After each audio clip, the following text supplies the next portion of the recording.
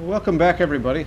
Thanks for being here, and please, as we proceed, avail yourself of the hospitality, cookies and coffee and so on. Father Scannone, we'll have to maybe FedEx you some cookies and coffee. But can you hear us? Are we live? Okay, maybe not. We'll have to check it out. Well, I'd like to introduce the three speakers that we have for this session. Father Juan Carlos Scannone, Jesuit, is Professor Emeritus in Theology and Director of the Institute for Research in Philosophy at the University of Salvador, San Miguel in Buenos Aires, Argentina. He's a well-known figure who's served at many, as a visiting professor at many different universities, Frankfurt, Salzburg, the Gregorian in Rome, the Iberoamericana in Mexico City, Alberto Hurtado in Santiago, Chile, and many other places. He's the current director as well of the social ministry of the Diocese of San Miguel, so he's not just in the library, he's also dedicating his weekends to working with those in the diocese's marginalized neighborhoods. He's well known for having published 8 books and edited many others and written many different articles. So we're very pleased to be in communication, virtual community with Father Scannone today, and we're hoping that the technology will serve us well. Our second speaker is Matt Ashley, the chair of the Department of Theology and associate professor at Notre Dame, got his PhD here at the University of Chicago and has written on political theology, liberation theology, and is an expert on the theology of Johann Baptist Metz, whose name keeps popping up today. He's written one of the really important works on Metz called Interruptions, and has also translated several works of Metz as well. And our third speaker today is Michael Lee, Associate Professor of Systematic Theology at Fordham University in New York City. And he's also in the Institute for Latin American and Latino Studies at Fordham, President-elect of the Academy of Catholic Hispanic Theologians in the United States, on the board of directors of the CTSA, the Catholic Theological Society of America, and author of a very fine book called Bearing the Weight of Salvation, the Soteriology of Ignacio Ellacuría, who was one of Father Sobrino's housemates, whose death anniversary we celebrate today. I will turn it over to Father Scannone.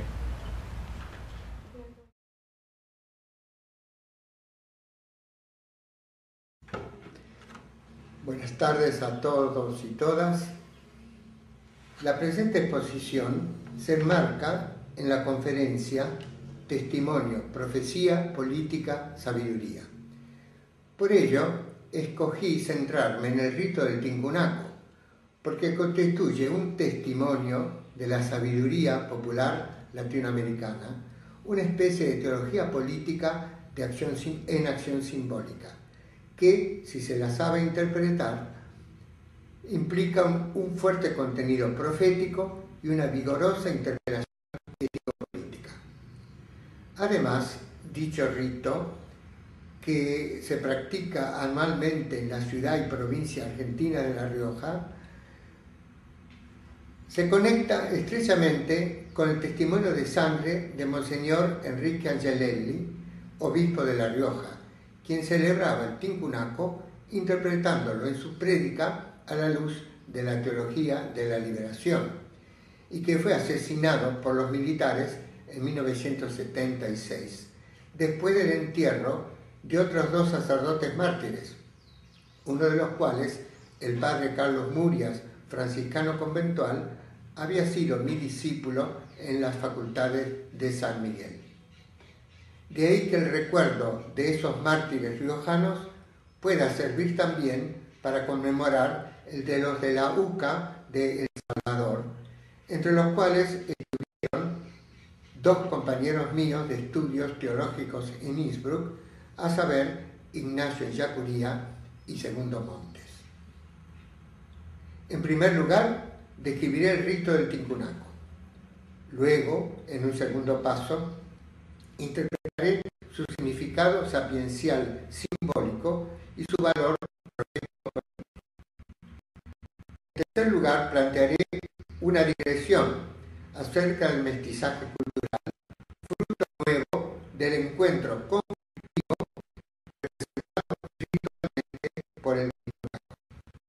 Finalmente, alertaré sobre el peligro de que el rito quede en mero rito y mero símbolo, sin efectividad histórica y mordiente política, a la vez que señalaré el dinamismo intrínseco que en él se da para que lo llevemos a la práctica efectiva, lo que impulsó a Monseñor Angelelli y a tantos otros hasta el testimonio no solo de la palabra, sino también de la sangre derramada.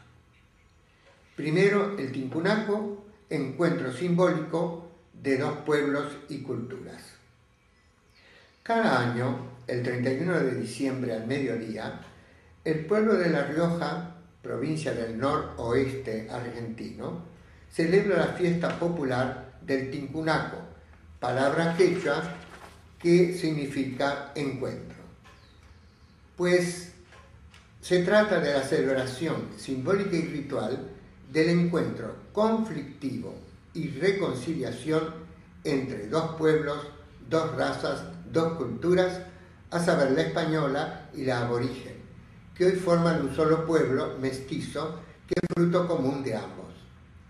Con el documento de la segunda conferencia del Episcopado Latinoamericano en Puebla, se puede hablar de un fecundo mestizaje cultural y racial, producto no solo de la dialéctica de la conquista, amo-esclava, sino también de la dialógica del encuentro varón-mujer. El símbolo de dicho encuentro es el de dos imágenes, o mejor dicho, dos procesiones que las llevan, es decir, las del San Nicolás, patrono de La Rioja, y del Niño Jesús alcalde, que es el gobernador de La Rioja. Ambas confluyen desde direcciones contrarias frente a la Casa de Gobierno provincial, antiguamente ante el Cabildo Municipal, precisamente el día de fin de año, destinado, según la tradición, a la toma de mando por los nuevos alcaldes en los tiempos coloniales. La procesión que lleva la estatua de San Nicolás está presidida por el que se denomina alférez.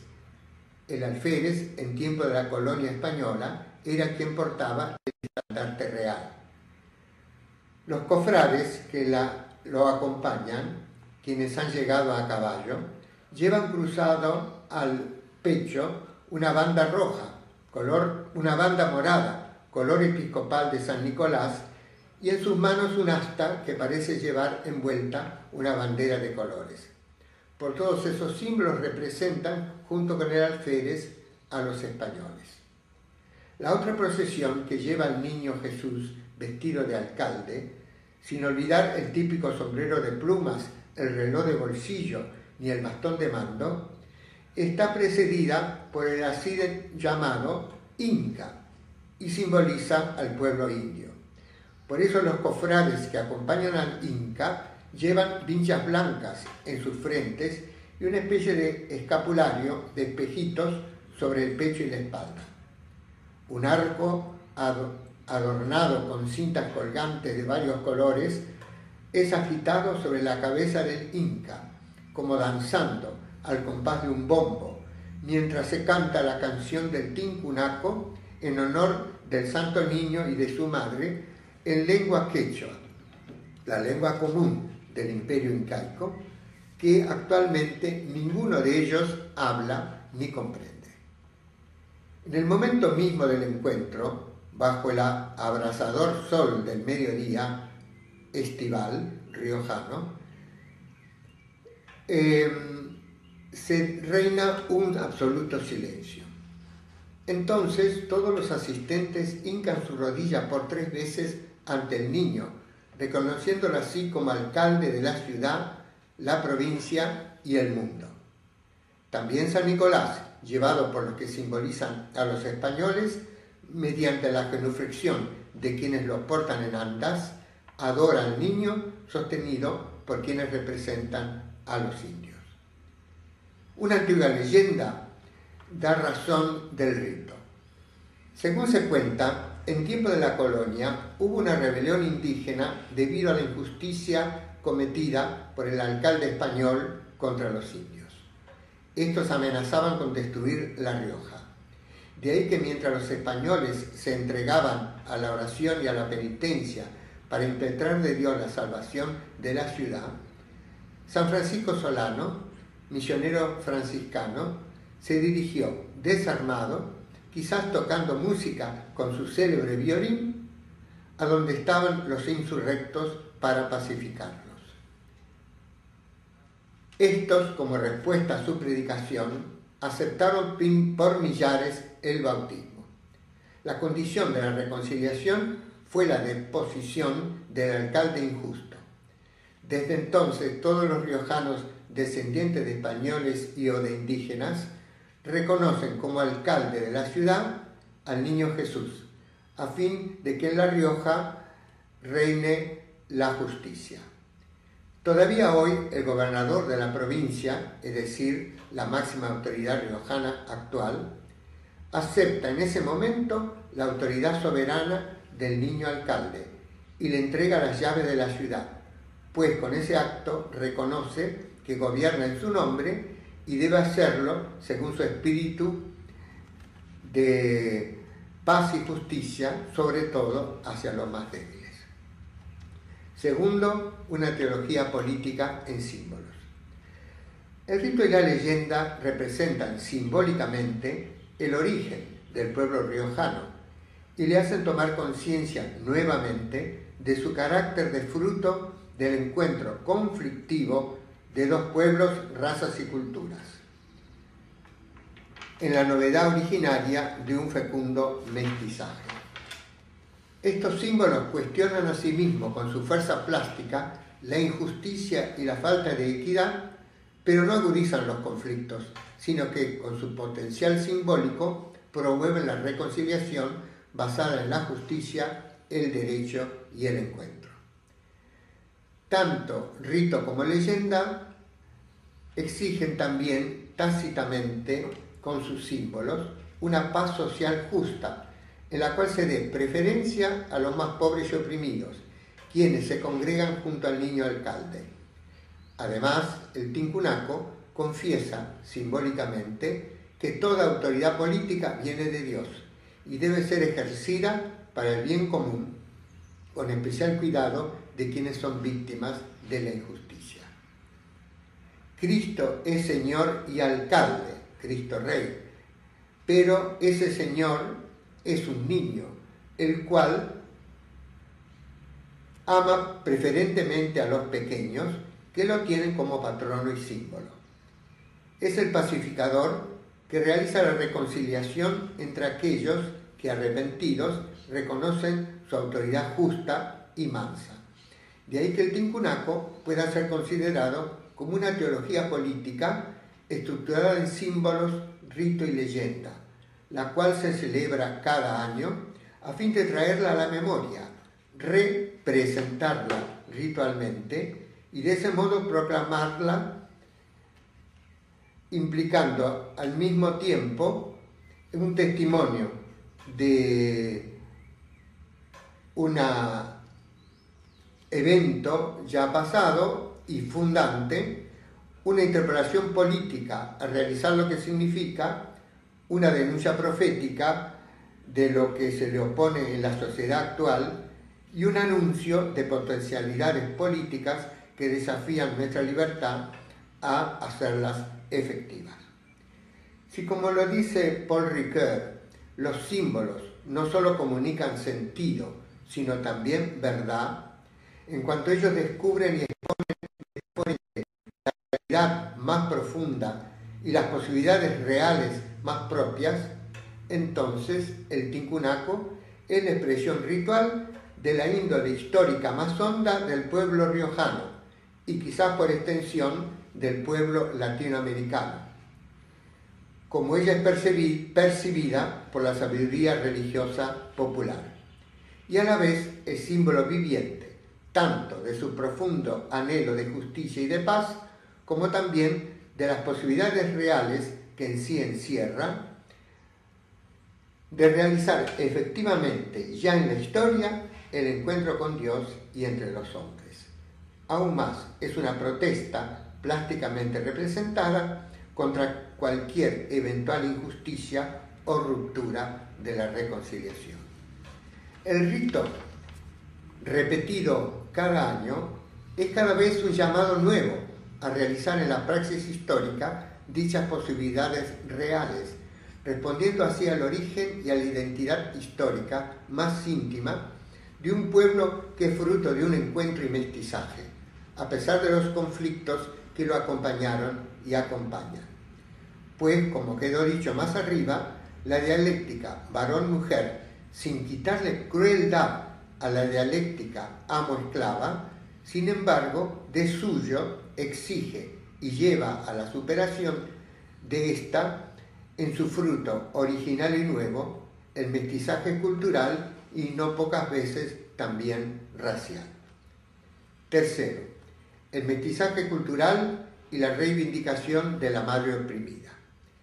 Según el pensador uruguayo Alberto Metor Ferré, dos de las dialécticas que según San Pablo fueron reconciliadas en y por Cristo y fueron teorizadas por Gastón Fessard, a saber, varón-mujer y amo-esclavo, se entrelazaron y fecundaron en los orígenes de América Latina, donde primó el mestizaje racial y cultural varón-mujer sobre el exterminio, como se dio en otras regiones, aunque dicho mestizaje fuera asignado por la dominación y la opresión amo-varón, mujer-esclava.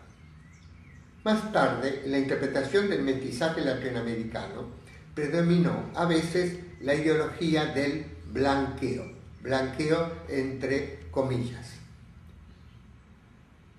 Blanqueo cultural, como en la novela del venezolano Rómulo Gallegos, Doña Bárbara. Personaje mestizo que, como su nombre lo indica, representa poéticamente a la barbarie, según el sentido que le da el autor argentino Domingo Faustino Sarmiento en el subtítulo de su obra Facundo, cuando habla de civilización y barbarie, entendida esta última como opuesta a la civilización occidental. En contraposición a Doña Bárbara, su hija debe occidentalizarse y blanquearse para poder casarse con Santos Luzardo, nombre y apellido que evocan respectivamente la santidad cristiana, Santos, y la luz de la Ilustración, Luzardo. Por el contrario, en los últimos tiempos se rescata, en cambio, a diferencia de Doña Bárbara de Gallegos, la cultura de la madre, en especial indígena, como en la figura del indio Rendón Huilca, culturalmente mestizado, en la novela de José María Arguedas, Todas las sangres, quien de alguna manera reúne en sí una síntesis equilibrada de todas las sangres y culturas del Perú. No por casualidad, en la novela de no por casualidad, Arguedas es tan apreciado por su compatriota, padre de la teología de la Liberación, Gustavo Gutiérrez. Loquese, Rendón Huilca y otros personajes de distintas novelas de Arguedas simbolizan poéticamente, hoy se está dando socioculturalmente en la cultura popular suburbana de las grandes ciudades de América Latina. pues allí acontece un nuevo mestizaje de imaginarios culturales que parece preanunciar el camino hacia una genuina interculturalidad liberadora. Se trata de una nueva síntesis vital semejante a las descritas en la Conferencia de Puebla, ya no solo entre las culturas de las diferentes etnias, sino también entre los valores y símbolos de las culturas tradicionales y los de las culturas moderna y postmoderna. Así es como surge hoy un verdadero reto a la política y a la pastoral de la cultura y las culturas en América Latina, que también desafía a la teología de liberación latinoamericana. San Pablo, además de ambas dialécticas humanas, varón-mujer y amo-esclavo, tiene también en cuenta otra teológica, judío-pagana, que asimismo fue reflexionada por Fesar. Si aplicamos las tres a la primera evangelización iberoamericana, encontramos que la mujer india oprimida, madre del primer mestizaje racial y cultural, se convirtió de hecho de pagana en cristiana, madre de hijos cristianos. Y además que de parte del amo ibérico, varón, se dio la ambigüedad contradictoria que muchos pastores fustigaron desde Bartolomé de las Casas en adelante, a saber que mediante la evangelización y el bautismo se reconocía la dignidad de los paganos convertidos e implícitamente la de sus culturas. Y por otro lado, no se las reconocía fácticamente en su valor de humanidad, como si esos pueblos no fueran cultural y políticamente adultos, ya antes de la conquista y del descubrimiento de América. Y de ese modo se justificaba ideológicamente la conquista y la encomienda. La simbología del Tinkunaco no solo revaloriza el mestizaje cultural renovado hoy por el nuevo mestizaje de imaginarios culturales tradicional, moderno y postmoderno, en la sabiduría en los suburbios, la sabiduría de los habitantes de los suburbios de las grandes ciudades de Iberoamérica, sino que, sin olvidar la herencia del padre, reivindica preferentemente también la de la madre. Pues no solo se recoge la sabiduría existencial, humana y religiosa del buen vivir de los pueblos originarios, sobre todo evangelizados, sino que se la mestiza con los aportes de la ciencia y tecnología occidentales en una nueva síntesis vital para lograr una sociedad más humana, equitativa y justa. La propuesta de Pedro Trigo, el teólogo de la liberación venezolano, acerca de, cito, una América Latina pluricultural para contribuir proactivamente a una globalización alternativa, hasta ahí la cita de Trigo, ya está siendo de hecho practicada en los pocos casos tipo emergentes en las culturas suburbanas, por ejemplo, del Gran Buenos Aires, aunque yo prefiero hablar de interculturalidad más que de pluriculturalidad. Pienso, entre otros, en el caso ejemplar de unos cartoneros, recogedores de basura, suburbanos bonaerenses, quienes, gracias a la mediación de agentes pastorales, aprendieron de científicos y técnicos de la Universidad Tecnológica Nacional en su sede de Quilmes, un barrio de Gran Buenos Aires, aprendieron cómo reciclar los plásticos, liberándose así de los intermediarios que los explotaban. Acogieron los aportes de la ciencia moderna, combinándolos, yo diría mestizándolos, con su sabiduría popular, emprendedora, creativa y solidaria. Cuarto y último, ambigüedad y fuerza de los símbolos. Claro está que los símbolos, como los del Tinkunaco, debido a su plurisignificatividad, pueden también ser manipulados ideológicamente a fin de enmascarar la opresión, limitando la justicia, la conversión y la reconciliación solo al plano simbólico y cúltico, sin incidencia ética, política y social efectiva. Pero de esa manera se estaría frenando la dinámica interna que les es propia y traicionando la verdad metafórica que ellos exponen y anuncian.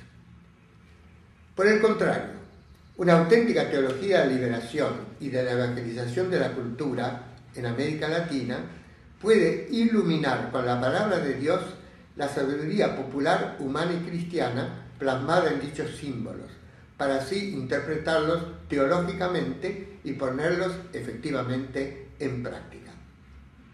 Así como también esos símbolos y su interpretación humana pueden servir de instrumento para una comprensión inculturada de la misma palabra de Dios y de su anuncio de reconciliación, paz y justicia en Cristo.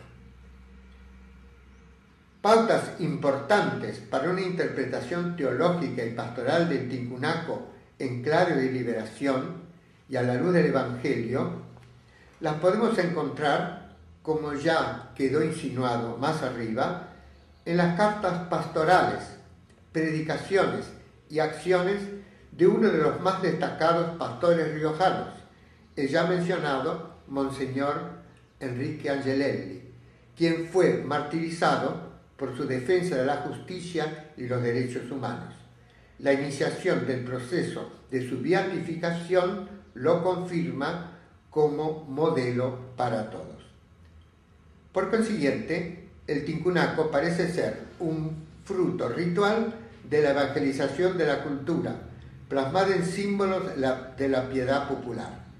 La sabiduría humana y cristiana que ellos expresan puede servir de mediación para una teología inculturada que tome en serio los símbolos religiosos del pueblo y los ilumine, discierna e interprete a la luz de la palabra de Dios. Y en especial para una teología política que denuncie proféticamente la inequidad social que hoy vive América Latina e interpele políticamente a nuestra libertad para hacer realidad una sociedad más humana y más justa. Muchas gracias. Hello, everybody. It's nice to be here. I want to start by thanking Peter for inviting me and for, along with Francis and Karen, putting on such a marvelous conference. Sort of a disadvantage of coming at the end is that all kinds of interesting lights were shed on the theme that I wanted to go back and rewrite my paper to talk about, for instance, Antonio Vieira, who I did not know about before, and since Andrew Prevost spoke so compellingly about the relationship between mysticism and testimony, I felt like I had to go back and take that into account, but don't worry, I didn't rewrite it because it would have been longer.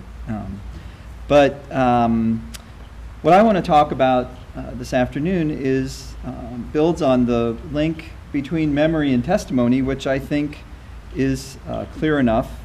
By inserting the third term in the middle, mysticism, I would like to explore and propose a mystical transformation or a mysticism that I think is evident in the martyrs whose memory we celebrate today. In so doing, I assume without arguing, first of all, the insistence in recent scholarship on Christian spirituality that mysticism is not to be identified by supernatural visions or extraordinary experiences of the annihilation of the ego or something like that, but rather that it marks a transformation of the whole person. And for Christian mysticism in particular, a transformation that makes her or him more able to love. Secondly, I'm taking a hint from a tradition going back at least to Augustine, but continued in the Middle Ages, that defined the soul, or human subjectivity if you will, in terms of the interwoven powers of intellect, reason, will, and memory.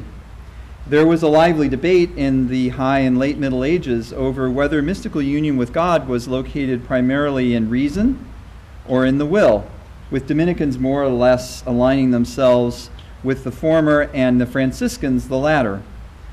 No one, to my knowledge, ever explored the possibility that memory, that third very important power of the soul, might be a locus of mystical union, even though, as scholars like Mary Carruthers have shown, memory was held in high esteem in the Middle Ages. So following this hint, I would describe what I would doing this afternoon as something of a thought experiment. That is, are there gains to be had from thinking about mystical union as something like a union of memories, a transformation of memory such that then contributes to the witness of love that is given, so testimony, so memory, mysticism, testimony. And might such an experiment help us appreciate and learn from the martyrs whose memory we celebrate today? So I'll proceed in 3 stages.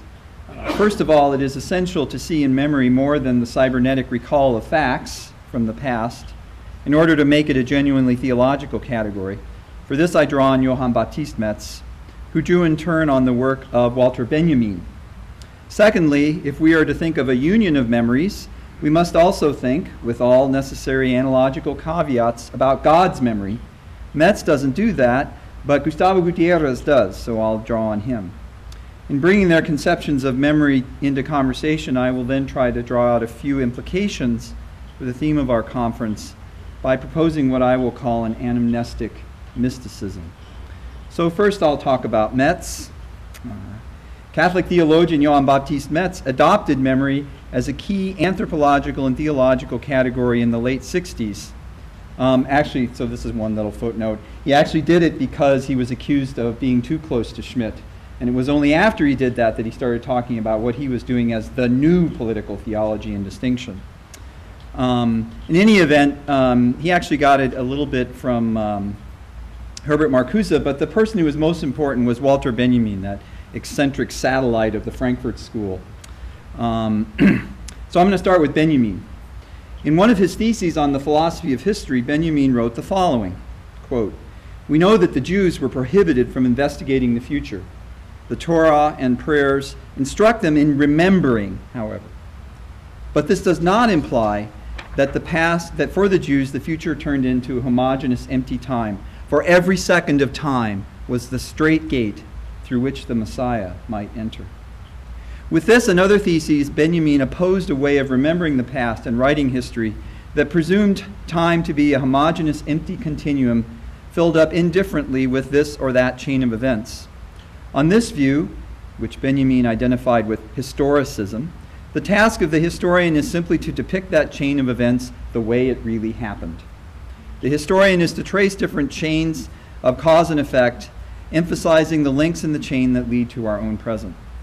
The past has no other claim on the present, no presence, not even the presence of absence, the mournful absence of a past era's future, chains in which the links were shattered by natural or historical catastrophe.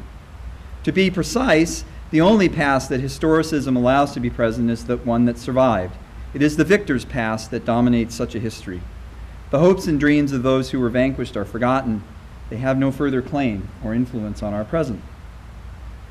Benjamin insisted, in contrast, that the historian's task is, quote, "to brush history against the grain," close quote, by letting those forgotten hopes from the past re-emerge in the present. Remembering the past and recounting its history must mean, quote, "fanning into flames those sparks of hope that are found in the past," close quote. Benjamin did not shy away from theological language to describe this. He says this is to redeem the past. For the person who brushes history against the grain, quote, "the past has a secret index by which it is referred to redemption," close quote. The historian, quote, "grasps the constellation in which his own era comes into contact with a specific earlier one, establishes a conception of the present time as the time of the now, German Jetztzeit, which is shot through with shards of messianic time," close quote. It is the capacity to do this, a uniquely human capacity, according to Benjamin, to allow a repressed or vanished hope from the past to flare up anew, to inspire the present, that he names a weak messianic power. Metz agreed in formulating his category of dangerous memory, first in the late 60s. We remember the suffering of past generations, but also, as sometimes he does not sufficiently recognize, their joys, their hopes, their aspirations, their dreams, the ways they exercised agency, even though many of these were cut short, left unfulfilled by unjustly inflicted suffering and death. Taking this stance toward the past means taking a stance toward the future such that these hopes have a share in the future that we envision from our hopes. This is the only stance for Metz that opens up a humane future. A stance, though, that Metz worries is being increasingly repressed in Europe, and he thinks particularly of European forgetfulness of the Shoah, and too often with tacit complicity of the Church. And for Metz, the degree to which the Church is so complicit marks also the degree to which it represses and denies its constitutive roots in Judaism. In the 1980s, and even more so after the reunification of Germany, Nietzsche became the primary interlocutor of Metz's unveiling of this danger, what he calls individual and cultural amnesia.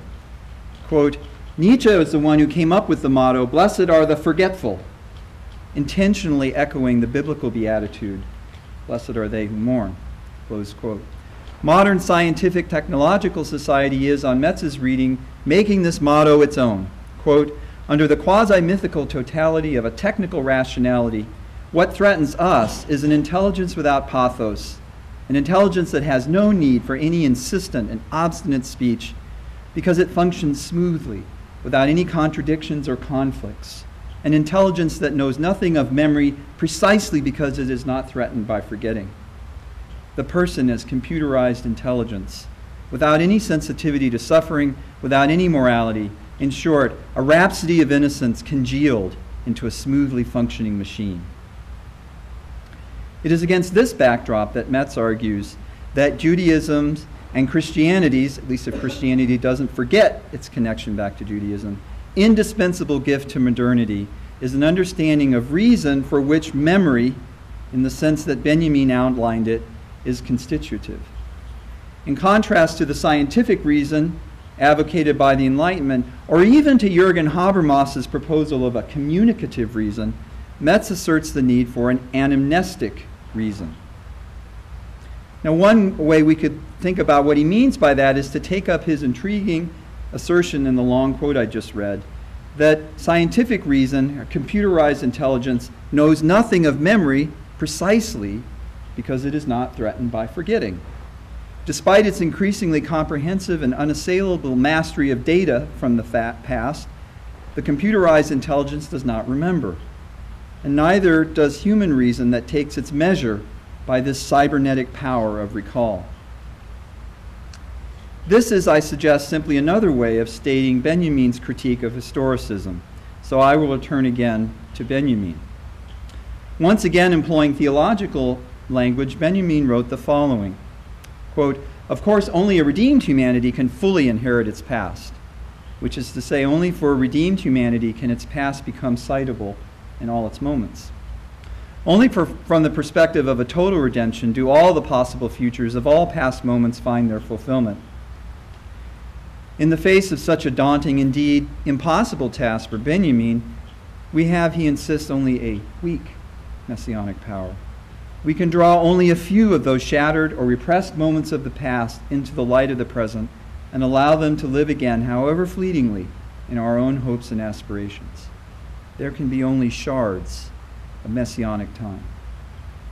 Thus, all our remembering is surrounded by a penumbra of forgetting. Our remembering and consequently our knowing is threatened by forgetting. To recognize this, which is not to overcome it, is to allow an element of mourning to find its way into all our remembering and knowing. Yet this is the price of envisioning and hoping in a future that is more than just a continuation of the victors and their hopes. Now, the Metzian gloss on this statement, I think, would go something like this. A computerized intelligence fills the empty, homogeneous continuum of time with chains of events without reference to that in them that is unfulfilled and unredeemed. That is, in the sense of Benjamin, it doesn't really remember. While the lack of certain data from the past might render some of these chains a little less secure than others, this kind of intelligence is not really threatened by forgetting, as is human memory and the anamnestic reason connected with it. But neither can it hope for any future other than an extrapolation or evolution, that's his bête noire, of the present into the future.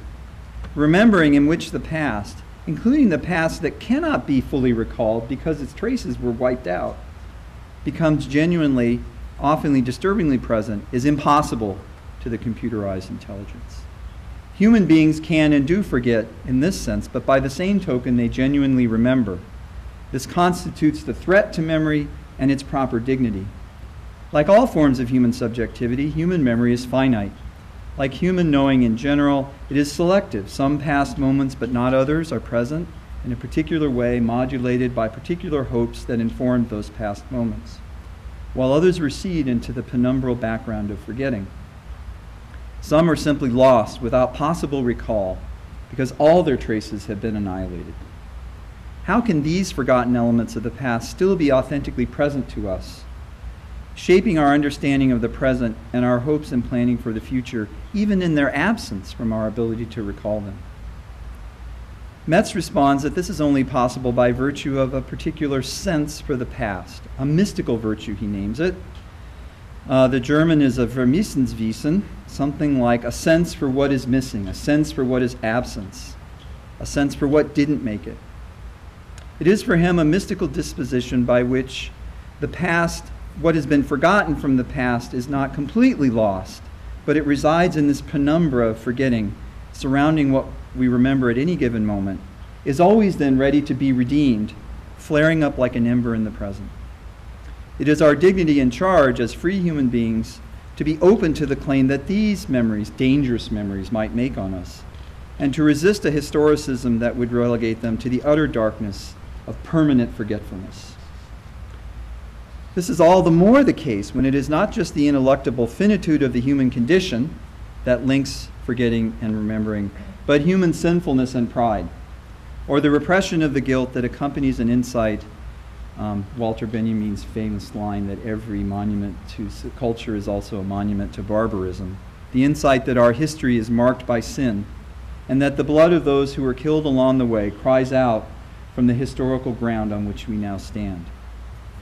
Metz names this complex way that human beings relate to the past, and through that to the present and future, the dialectic of remembering and forgetting. Thus far with Benjamin, yet for Metz, unlike Benjamin, our own reliance on a weak messianic power can only be conceived as being carried by the strong messianic power of the God of Jesus. Quote, "The God of the living and the dead," Metz writes, "the God who touches even past suffering, who does not leave even the dead in their repose, who reaches those memories and those hopes that reside in that penumbra of forgetting and can bring them back and can cause them flare up in the present. So we can only bear the sinful guilt of our anamnestic reason as we turn in prayer. So here I echo a theme that Andrew introduced to us yesterday. To the saving God, for whom full redemption is possible, indeed has been brought to pass. And this turning too is rooted in memory, because it is rooted in the memory of the passion, death, and resurrection of Jesus. Christian hope draws on the remembrance of that past life, of Jesus' suffering and death, but also the memory of his resurrection as the redemption of that life and the pledge of fulfillment for the hope that oriented it. That is, the full coming of God's kingdom and the redemption of all history that it symbolizes. But while Metz introduces thus God as a sort of salvific frame for this dialectic of remembering forgetting, he does not investigate further whether the human dialectic of remembering and forgetting has its image in God. So for this I turn to Gustavo Gutierrez and his reflections on a Dios memorioso. Gustavo Gutierrez frequently uses the saying of the great Dominican advocate for the Indians, Bartolomé de las Casas, to enter into a discussion of God's memory. Del más chiquito y del más olvidado, Dios tiene la memoria muy viva y muy reciente. I'll try. Of the littlest and most forgotten ones, God has a very fresh and living memory. Gutierrez insists that, quote, the God of the Bible is a God richly endowed with memory, a God who does not forget the covenant that God establishes with God's people. So I think he provides a perfect counterpoint to Metz. Like Metz, Gutierrez distinguishes memory from a cybernetic compilation of past events. Quote, memory is not history if by the latter we understand a simple relating of past events. Memory is the present of the past that has its source in the ever-present and indefectible love of God. This is a crucial insight which makes of history a theophany, a revelation of God that calls to life and rejects every form of unjust death. Close quote. Remembering makes of God's saving acts in history an urgent challenge now to act in accord with them. As Gutierrez notes, citing from Deuteronomy 5:3, quote, "Not with our ancestors did the Lord make this covenant, but with us, who are all of us here, alive, today." And the Gospel of Luke. Today the scripture has been fulfilled in your hearing. Chapter 4, verse 21. We can, in addition, however, I think, speak of memory not only in the context of the people's memory, but as a crucial mediation on God's side of the relationship between God and God's people. God remembers the covenant with the people to the 1000th generation. Indeed, because of this memory, God can be called on to forget the people's sins as an expression of the freely given love that is the foundation of the covenant and the indestructible fidelity by means of which God's love stretches itself out through time. Multiple psalms could be cited here, right? Psalm 25, 79, 106. Gutierrez hints in this way at a dialectic of remembering and forgetting proper to God's presence in and to history. And so what I'd like to do now is to see if we can bring the two of them together. If, as Metz suggests, it is true that forgetting is an element of remembering, and not just as a threat to memory, but as integral to its dignity. And if we can, with necessary caveats about analogical predication, think about God's memory, then I suggest the following way of thinking about Gutierrez's point. If there be a selectivity to God's memory, a forgetting, it is a selectivity governed by God's free and sovereign love. God's love for the people God has chosen as God's own, and in particular for the least ones. The ones to whom society concedes no future, that is, forgets, these are the ones for whom God has a fresh and living memory. When I was writing this originally, I came across a homily, there's a footnote I couldn't resist, by Pope Benedict on the occasion of the 40th anniversary of Populorum Progressio. And it's a homily on Lazarus and the rich man. And the title of the homily is, to those whom everyone in society forgets, God does not forget. Sorry, I had it in German and I couldn't do that. And that is, those whom society forgets, God does not forget. It's the title of Benedict's homily. So the ones to whom society concedes no future are the ones for whom God has a fresh and living memory. In God's preferential remembering, governed by the love that is given shape in the covenant, God forgets the sins of God's people. That is, these sins and the way of life to which they give shape are accorded no future. They recede into the fringes of forgetfulness. From this perspective, the preferentiality of God's love manifests itself in the way that God remembers and forgets, turning God's back on sin and its concretizations in history so that they have no future, remembering those whom everyone else has forgotten so that they do have a history, a future. This remembering on God's part makes a claim on how the people of God remember. So now to close the circle. In the Hebrew Bible, the people are called to make God's memory their own, according to Gutierrez, which means making their own God's remembrance of those who are overlooked and marginalized, the well-known trio of the widow, the orphan, the stranger. Gutierrez reminds us that, quote, the giving of the law and the norms of conduct begins with, remember that you were a slave in the land of Egypt, and the Lord your God brought you out from there. And similar phrases that he cites from Deuteronomy. The New Testament, he argues, also emphasizes this remembering. So Gutierrez concludes that, quote, the gratuitous love of God, the heart of biblical revelation, is the model for the believer's action. It is the most important thing we remember, acting like a north star that orients the community of Jesus' followers, whose task it is to be precisely a sign of this love in history. Discerning this north star by making God's memory one's own is tantamount for Gutierrez to reading the signs of the times. On the one hand, it allows us to perceive new possibilities. The strength and constancy of God's memory opens to us the novelty of God's will for the future. every moment becomes indeed a straight gate through which the Messiah might enter. For Gutierrez, this is particularly important in a postmodern age that often creates, quote, a certain skepticism whose consequences run the gamut from passivity to despair when it comes to possibility for changing the status quo. We've already seen in Metz's thought the power of memory to break through the power of the status quo, which is defined only by the memories of those who've made it. Gutierrez notes that the community unleashes this power by giving flesh in its own vision and action to the memory of God, particularly the memory of the least ones and the forgotten. Quote, called to live out the impact of God's memory in our time, this allows us to see that new and promising clues for living together socially are woven into it, both for the life of faith and for finding pathways that open us in a vital and creative way to the gift of hope. Theology, to the extent that it is an interpretation of hope, hermeneutic of hope, has an important role to play in this, close quote. Finally, to the extent that we succeed in doing this, we incarnate a new God's memory in our own dialectic of remembering forgetting, which is to say we give testimony to it. Gutierrez expresses this complex interweaving of God's memory, the memory of the people and their action in history, and the role of theology in one of several summary statements he gives of the significance of Bartolomé de las Casas. Quote, Las Casas always had the sense that the situation of the Indies represented something tremendously novel. Coming to terms with it required categories that were equally novel. One of them, and the most important one for him, is that of reading and rereading the events as if we were Indians, from the perspective of the poor in whom Christ is present.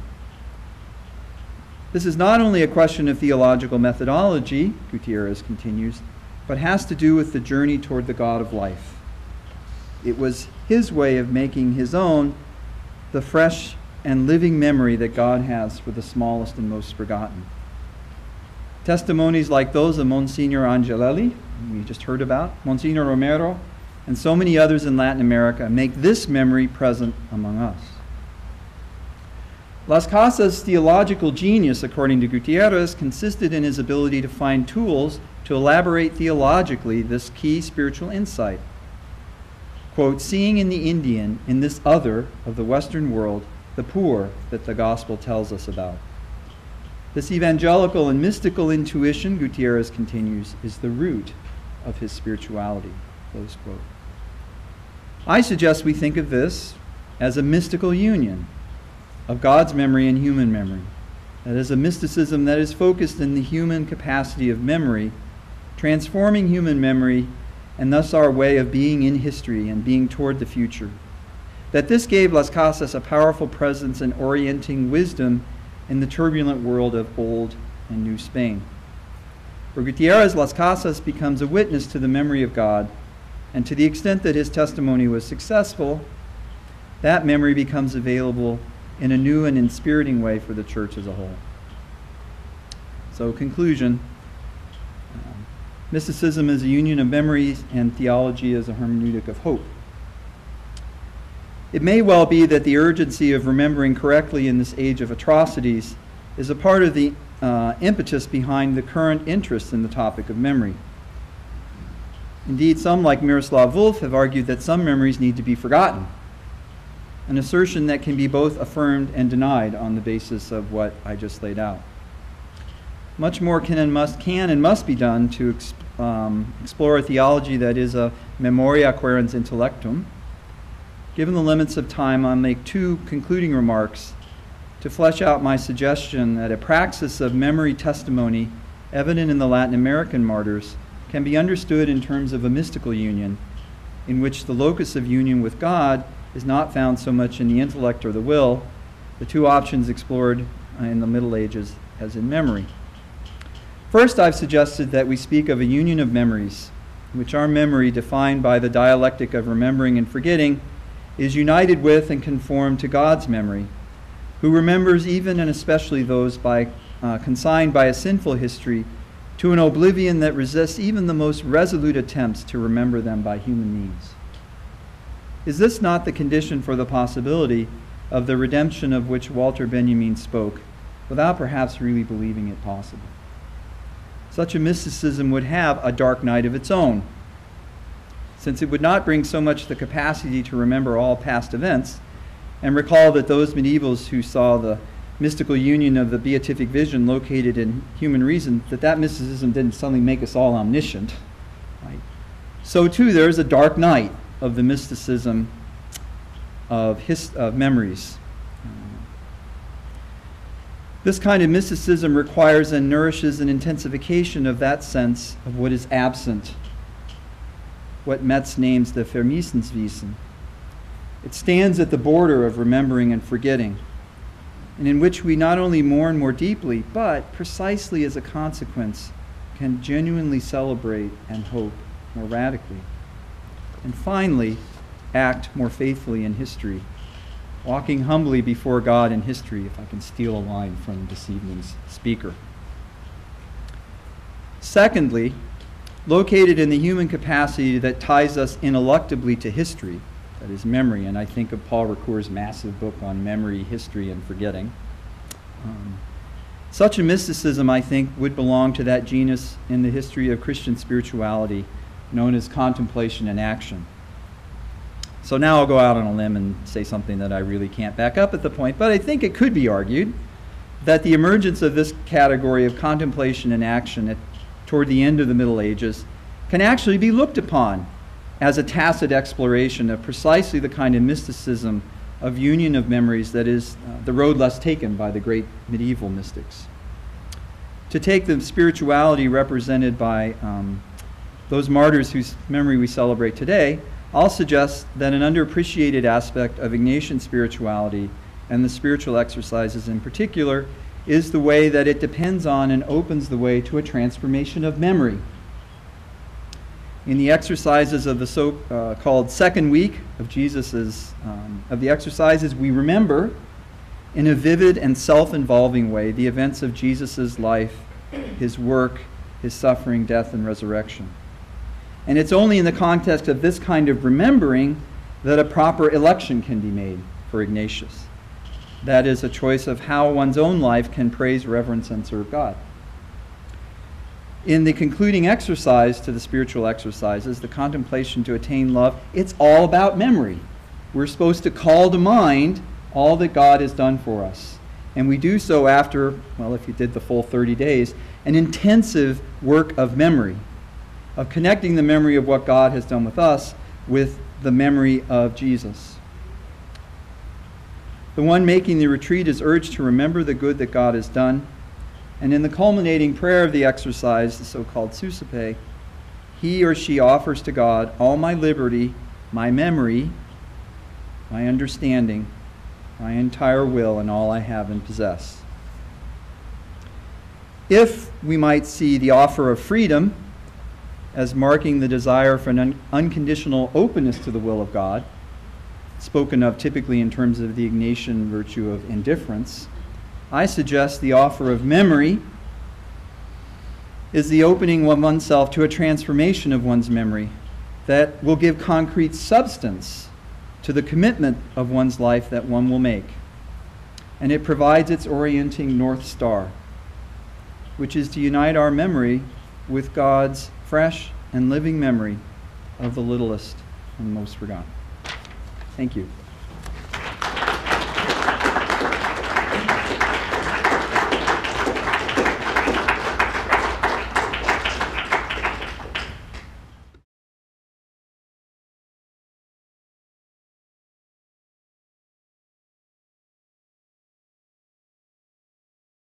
I'd like to thank Dr. Peter Casarella, everyone at the Center for World Catholicism and Intercultural Theology, and the Pontifical Catholic University of Rio de Janeiro's Center for Theology and Human Sciences for their generous invitation to this conference and its wonderful theme. Their cooperation is itself a witness that North-South interaction can be cooperative and lead to solidarity and not exploitation. To that end, I would like to reflect on the Testimonio of Archbishop Oscar Romero, and particularly how to receive that testimony here in the United States. As it was intoned in Michael Buddy's presentation yesterday on reception, The question is, do we have eyes to see and ears to hear? There is a twofold danger. There is the danger that we don't want to hear Romero's testimony. Look at the 2010 decision by the Texas School Board to remove mention of Romero from high school textbooks, a decision that Jon Stewart described as how Oscar Romero got disappeared by right-wingers for the second time. However, more insidious perhaps is the danger that though we are willing to receive his testimony, we are unable to. Either through a distanciation that by focusing on the spectacular removes ways that Romero can challenge us, or if you will, a proximization that by domesticating Romero waters down that challenge to vague moral epithets. More than geographic distance, more than chronological distance, more than hermeneutic distance, we are confronted with a distance of historical reality. To hear Romero's testimony, and this involves, and crossing this involves a journey for which the Church has only begun to develop a language.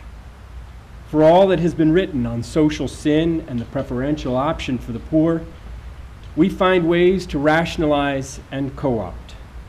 We may begrudgingly admit of social ills in our country, but as a church we struggle to name white privilege and sexism. We had a Catholic vice presidential candidate propose a draconian budget and call it the preferential option. Clearly, no amount of words, no amount of rational arguments suffice. What is needed is conversion. And if conversion is needed, then I would maintain that Romero himself provides us a way to understand and undergo that conversion. Today I'd like to consider a fuller understanding of conversion revealed in Romero's testimony in three claims. Number one, that the transformation Romero experienced as he became Archbishop should be called a conversion, but one conceived not as a response to a singular dramatic event, but an evolution prompted by confronting the reality of poverty. Number two, that at the heart of Romero's conversion is a new way of seeing, and that seeing is the realization of social sin and its historical demands. Three, finally, that Romero's conversion culminates in and embodies a preferential option for the poor, a response that simultaneously may be described as a coming home and the interruption of the unhomely. Obviously, to speak of a person's conversion cannot mean fully capturing that complex dynamic that is ultimately the human encounter with the mystery of God. Only hubris could claim to possess the story of Romero's conversion. To speak of Romero's conversion in the United States is not to speak from a position of power that gets to dictate the terms and manipulate the results.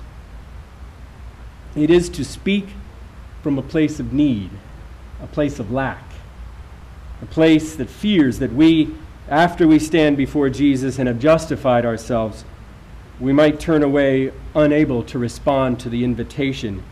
There is one more thing you need. Give all that you have to the poor and come follow me. With this in mind, let me turn to that remarkable transformation of Oscar Romero and how it can help us think about conversion anew.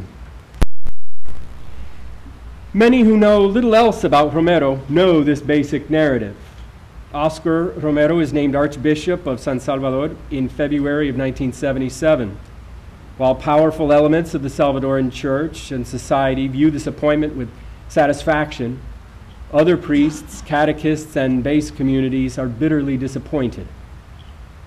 However, something momentous occurs to Romero that transforms him from the timid, conservative cleric he had been into a bold prophet and champion of the poor. On March 12, 1977, just 3 weeks after Romero's installation as Archbishop, the Jesuit priest Rutilio Grande is assassinated along with 72-year-old Manuel Solorzado and 16-year-old Nelson Rutilio Lemus. Romero, confronted by the brutality of his close friend's murder, undergoes an inconceivable change that sets the course of his ministry as Archbishop in a completely different direction. As Robert McDermott puts it, for the new archbishop, the murder of Rutilio Grande was a moment of truth. As he prayed over his dead friend, he faced with conversion a New Testament style metanoia. He knew that he would have to choose sides. End quote. Now, as a narrative, this account of Romero's conversion is compelling. It possesses a dramatic arc and articulates some important reasons why there is and should be a deep respect for this remarkable figure. I might also note that in the US it indicates how much of an influence the Paulist film Romero has. Almost all my students know that movie. Yet it is the very drama of the story, the sudden nature of the narration, that can distort the testimony and make of conversion not only something dramatic, but implicitly remote from the experience of the average Christian. While the change that took place in Romero's life as he became Archbishop of San Salvador is often described as a conversion, the appropriateness and meaning of this description are not always clear. For example, consider William James's classic definition of conversion as occurring when, quote, religious ideas, previously peripheral in a person's consciousness, now take central place, and religious aims form the habitual center of her or his energy, end quote. Romero's experience after becoming archbishop does not involve moving from unbelief to belief. Throughout the course of Romero's life, one in which he was born into a Catholic family and aspired to priesthood even as a boy, we see religious aims at the center of Romero's energy. Similarly, Romero's change cannot be classified as a sudden repentance from personal sin. From his childhood through his decades as a priest, Romero recognized all too well his own sinfulness and the need for forgiveness. Indeed, if anything, Romero's spirituality over his lifetime was marked more by an inclination to scrupulosity regarding his sinfulness than the need for a fundamental reorientation and conversion. This is not meant to deny a dramatic element to Romero's experience. With Walter Kahn, we can affirm that a born Christian may experience, quote, a cognitive, affective, moral, and faith transformation, which a new and vital relationship with the person of Christ effects, quote. However, we need not of necessity see this transformation as divorced from the rest of a person's life.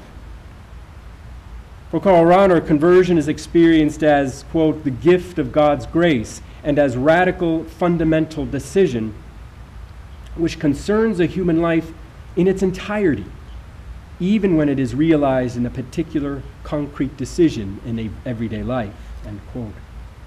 Related intimately with that fundamental option, we can affirm Romero's change in relation to the whole of his life. Conversion is not a violent, divine intervention, but the dynamic coincidence of God's grace and human response in freedom.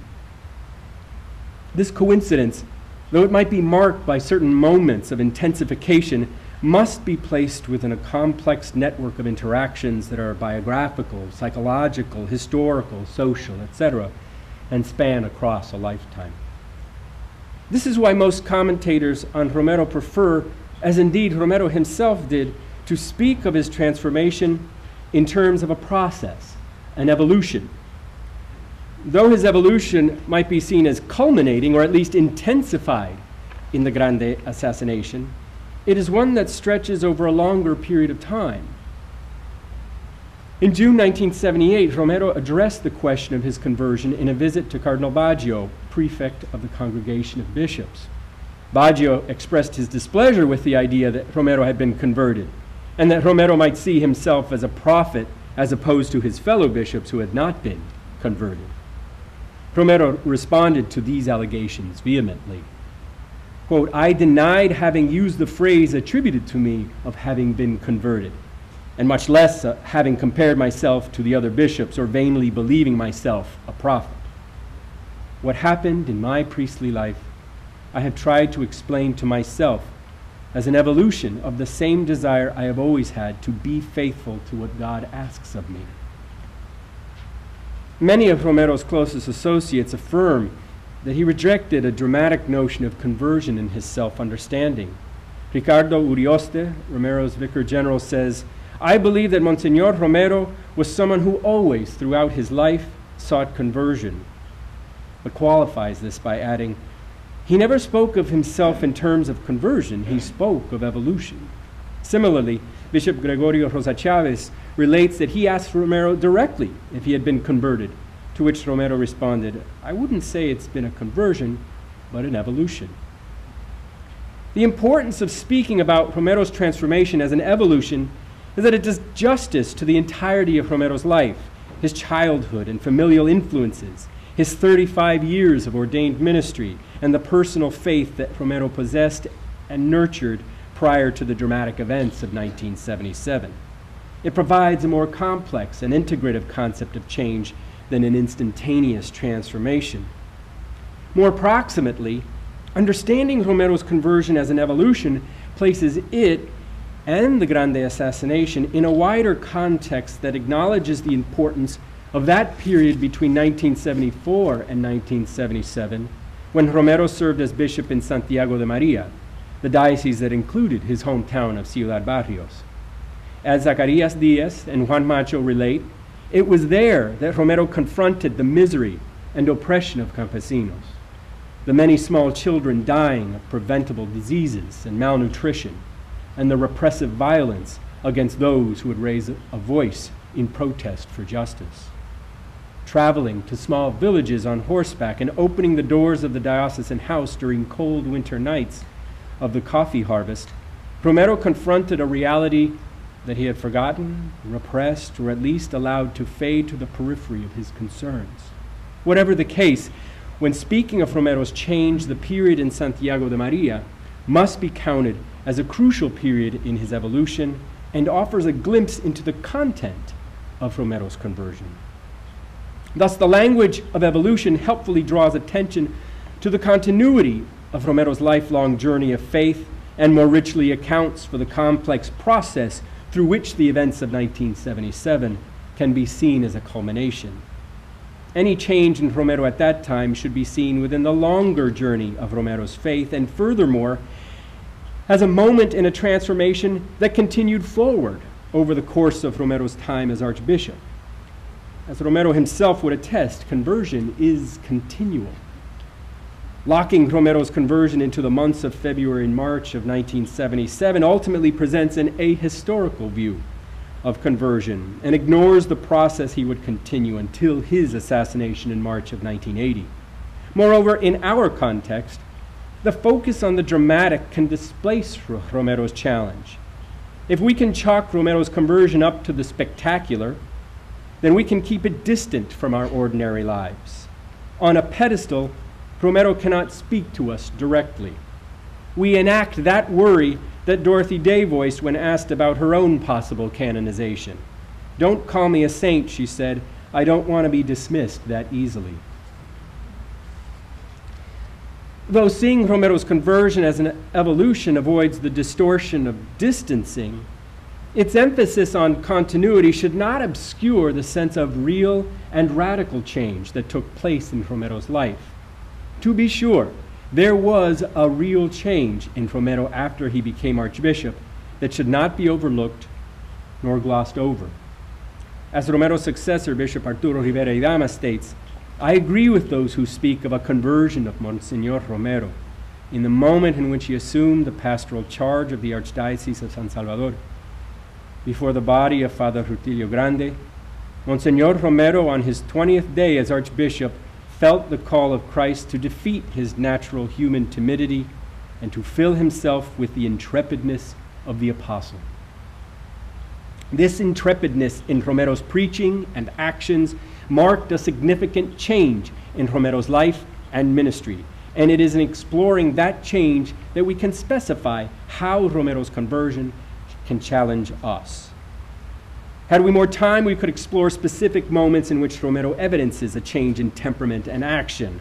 Among them, his calling for Grande's funeral mass to be the only mass in the country, his personal boycott of General Humberto Romero's presidential inauguration, bold public defiance where he once worked only behind the scenes, his support of the Colegio El Sagrado Corazón in marked contrast to his actions in the so-called Externado affair, the openness theologically to ideas and figures whom he once found suspicious, his seeking advice and collaboration where he was once aloof and private. These all speak to a real change in Romero, and if we are to call that change a conversion, they raise the question about the content of that conversion. From what did Romero turn? In some sense, Romero's conversio is a turning away from something. This is made clear in the resistance and criticism that he faced. In Maria Lopez Vigil's magnificent biography, translated as Memories in Mosaic, the reaction of wealthy San Salvadorans who had their gifts of a house and car rejected by Romero is recounted. Quote, "They say that when the hoity-toity women of San Salvador realized how Monsignor Romero was changing, they got offended and said, 'That boy has turned out to have very bad manners.'" Romero's own diary entry of August in '79 notes an encounter with a woman from one of the Salvadoran wealthy families who says Romero is, quote, "not the same as before, and that I deceived them." He reflects, "I understand that this calumny is common in those who do not want the church to touch their petty interests." Of course, this turning away from also meant a turning towards something else. For Carmen Alvarez, it was that Romero had formerly lived away from reality, por los aguacates. I love that phrase. But now saw the reality of the poor. Other commentators also use the metaphor of sight, which can signal not just the radical shift from blindness, seeing nothing, to sight, but also a deepening of sight, a seeing more fully. Ricardo Urioste likens Romero's conversion to the healing of the blind man from Bethsaida in the Gospel of Mark, Mark chapter 8. As Jesus heals him by putting spittle in his eyes, he only sees blurry figures. Only upon being touched by Jesus again does he see with clarity. It is not that Romero had no compassion for the poor before, nor that he did not take great measures to care for the poor. However, his conversion marks a new seeing, a new clarity about the reality in which he lived. John Sobrino, whose writings alone could be the subject of this presentation, also uses the visual metaphor when stating that as Archbishop Romero stood gazing at the mortal remains of Frutilio Grande, the scales fell from his eyes. What Romero saw was that Frutilio died as Jesus died. Grande's ministry that took flesh among the poor of Aguilares was the one that more clearly reflected the following of Jesus and would then redirect Romero's ministry as Archbishop. As we have seen, in a certain respect, it is important to distinguish Romero's new sight from the turning away from sin. Martin Meyer, who's in his fine study of Romero's spirituality, concludes that Romero's conversion is best understood not as a turning from sin, but drawing from the rules for discernment in the spiritual exercises as a movement de lo bueno a lo mejor, from the good to the better. This movement is characterized by a seeing anew, a radical change in understanding and putting into action the will of God. Certainly this echoes Romero's own opinion when asked about his conversion during the Selam meeting at Puebla. He said, "To be converted is to turn to the true God. And in that sense, I feel that my contact with the poor, with the needy, leads to a growing sense of need for God."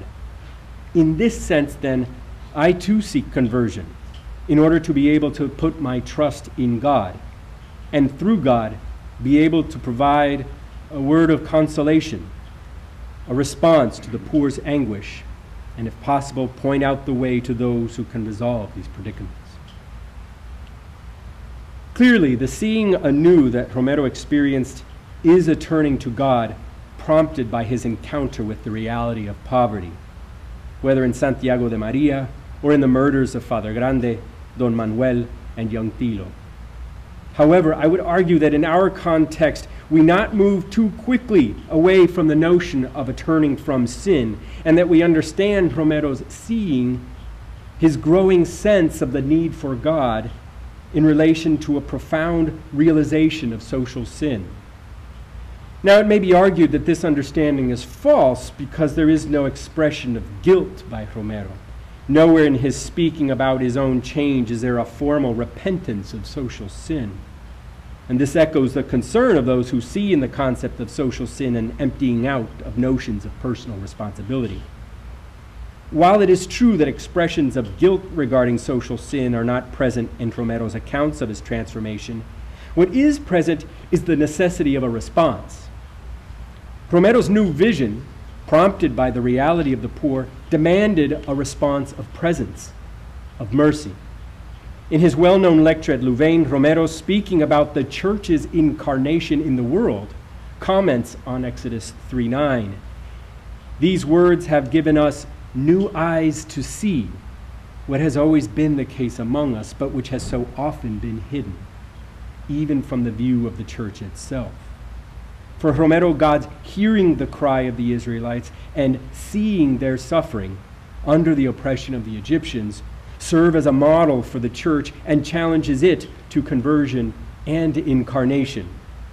Continuing on, he says, experiencing these realities and letting ourselves be affected by them, far from separating us from our faith, has sent us back to the world as to our true home.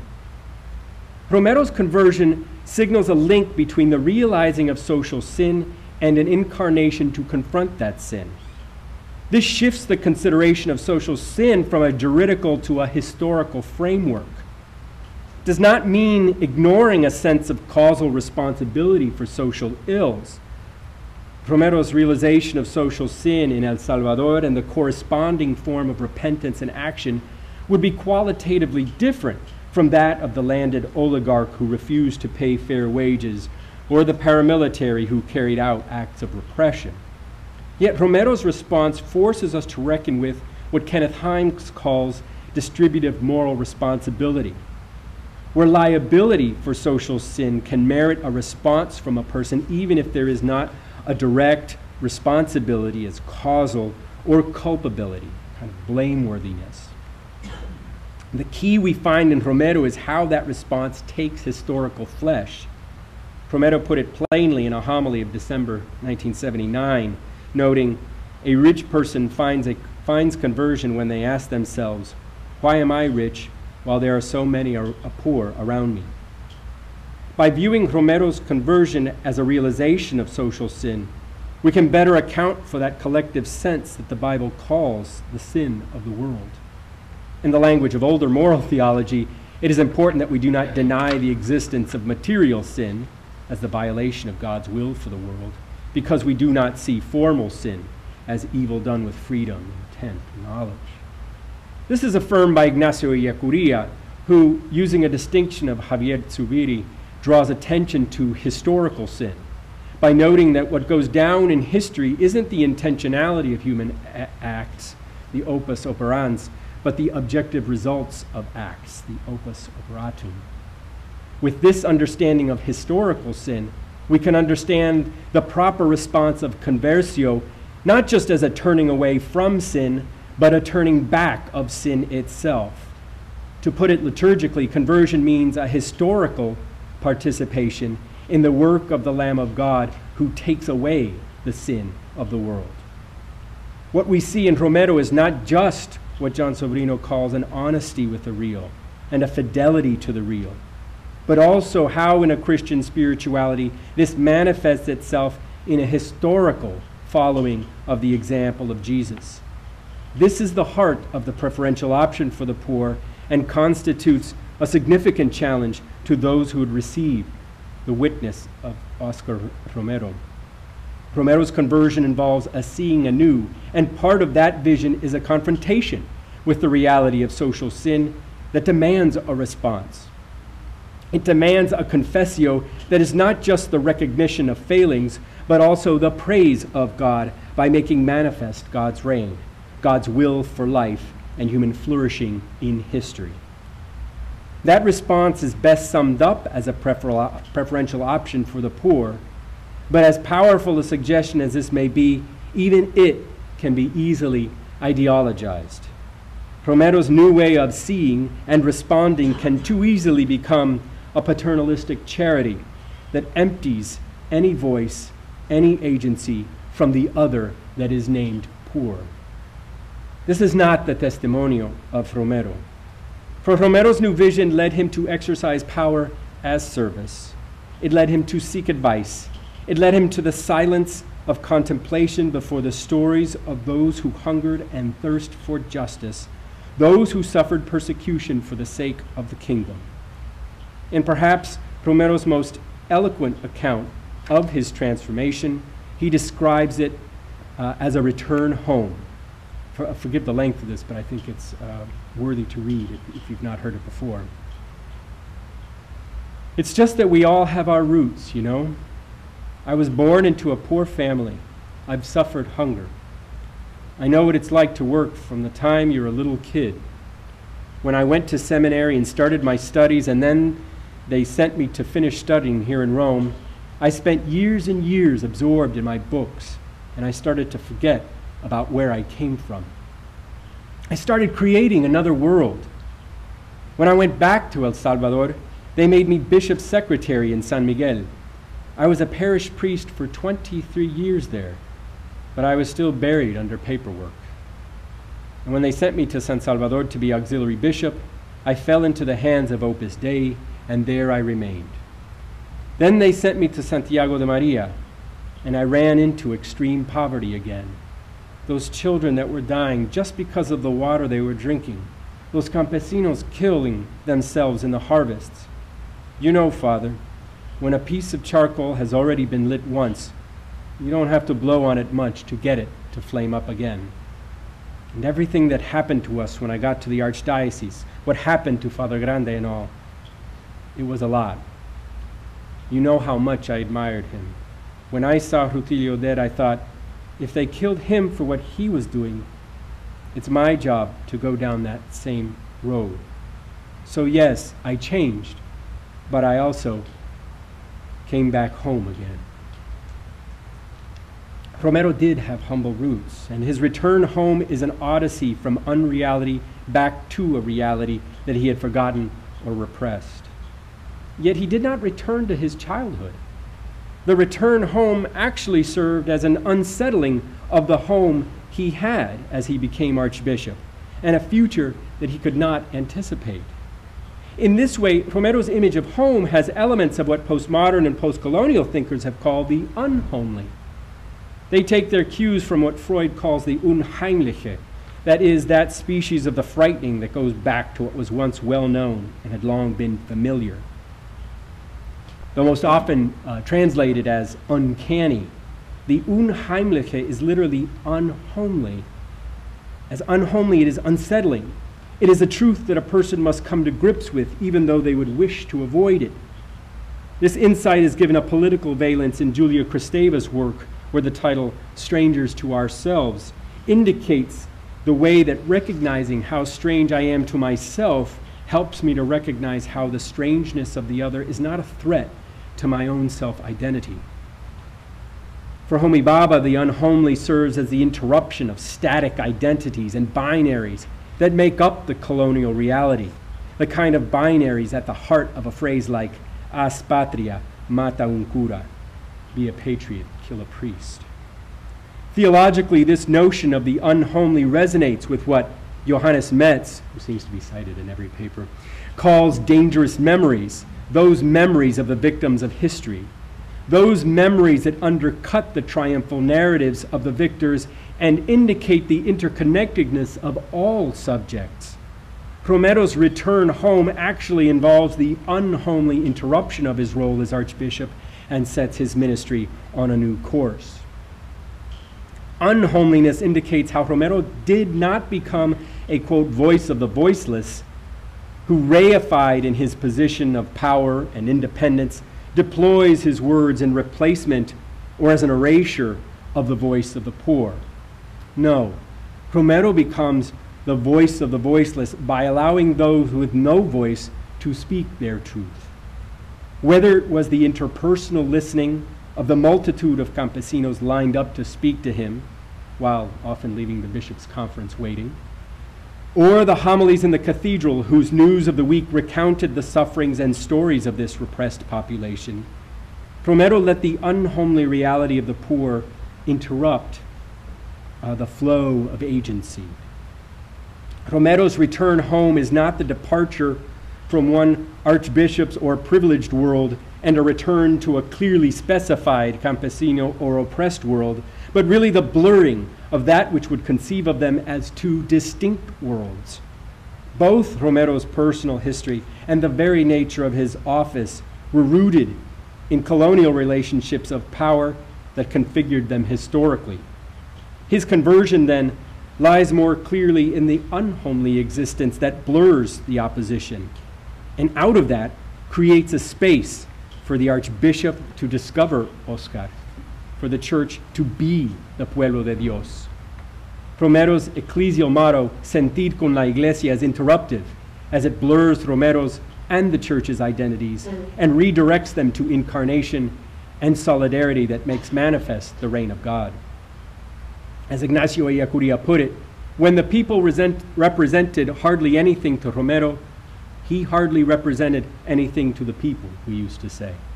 Now we can add that when the people finally did become important to him, his announcement of the gospel finally had force. It was finally credible. It was not any force, but the evangelical force of salvation, the historical force of liberation. Let me conclude. I come here today from New York City, an area ravaged by a devastating storm. We are discovering that, much like John Sobrino's description of the 2001 earthquakes in El Salvador, Sandy serves as an X-ray for our area. It is a situation that calls for conversion. For some, the conversion involves participation, not deferring a response to others more heroic, but to enact a response of mercy to those who lack power, who need food, and who need shelter. For others, the waters that inundated our city have washed away in innocence or ignorance and laid bare the reality that it is precisely those who lack power, not just electricity, who even before the storm did not have food, did not have shelter. Moreover, the process of bringing back electrical power to different areas has spoken volumes about who has power and who does not. Rather than simply conform to the rhetoric of getting back to normal, conversion involves the unhomely realization that normal was destructive and sinful. And in the best sense of the phrase, we need to cast our city's history in a new direction. I'll conclude with an image. In her diary, Jean Donovan talks about the powerful experience of standing guard by the body of Archbishop Romero before his funeral. It is appropriate. For if the legacy of Romero is a conversion and incarnation in the world of the poor, then the guardians of that testimonio here in the United States are those like Jean Donovan, Ida Ford, Dorothy Kazel, and Maura Clark. They witness not just against the more bellicose voices like Alexander Haig, Jean Kirkpatrick, and those who inherited their mantle, but those four women testify against the temptation to hide from the reality of the poor or rationalize it away. Finally, we can add the name of Dean Brackley, who in 1989 left my campus of Fordham to go to San Salvador. It was a going away and a going home for Dean. After his death, a mass on our campus was followed by a time of remembrances by those who worked in community organizing with Dean in the South Bronx. In their voices and their stories, Dean returned home again. Romero's testimonio is one of conversion. It is prophecy, it is politics, it is wisdom. For me, Romero's conversion offers hope that we might have eyes to see and ears to hear. However, it is not the conversion of Romero, the liberal hero, who single-handedly takes on the establishment, not a paternalistic Romero, who saves a faceless poor through his largesse, not even an ecclesiastical Romero, whose sanctity and fidelity are bleached of any real incarnation. No, his conversion is a journey of transformation that brought him to see all things anew in the face of social sin and led him home to the reality of a crucified people for whom In a preferential option, he entrusted his office, his voice, and ultimately his destiny.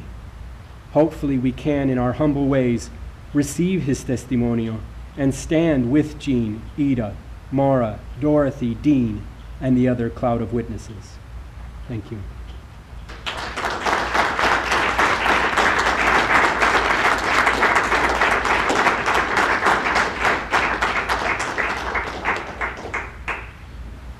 Well, thank you to Father Scannone and to Matt and Michael for three really terrific, inspiring and challenging papers. We've got 20 minutes now for question and answer, and I think Maria Clara, you're going to handle translation duties.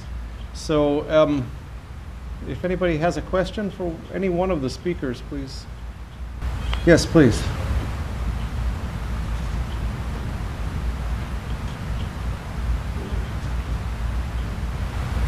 First of all, I'm not a theologian, so this may be a pretty basic question, but how can you talk about God's memory analogically when, memory is part of the space-time continuum and God is the other? Would it be more appropriate to talk about it metaphorically? Let me just elaborate on that so you can understand. Like I say, I'm not a theologian. I think broadly speaking, if you want to think of it metaphorically, that's okay. I would just point out that we talk about God's will, and our usually way of thinking about will is making choices that happen in time.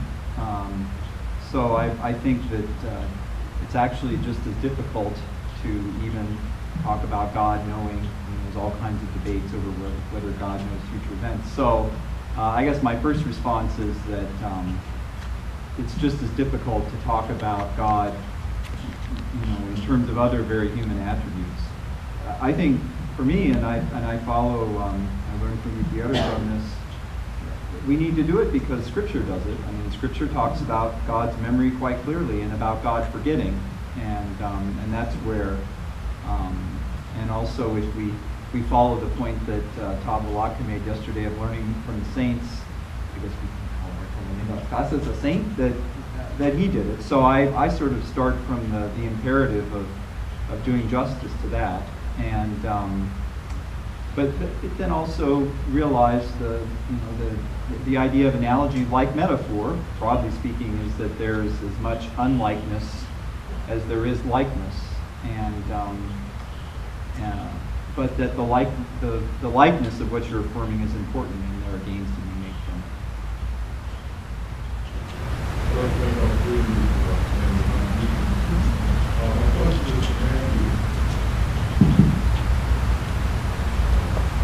I'm wondering whether you might close the circle a bit on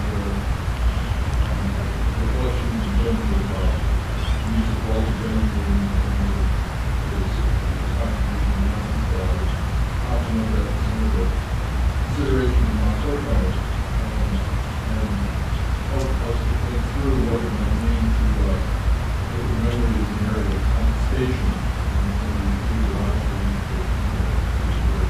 discussion of mysticism, I think, is a helpful way to complement some of that. But I'm wondering whether or not the practices of memory require or invite some sort of an aesthetic practice, set of practices, so that institution processes that perform memory otherwise. Good for one of the alternatives to that.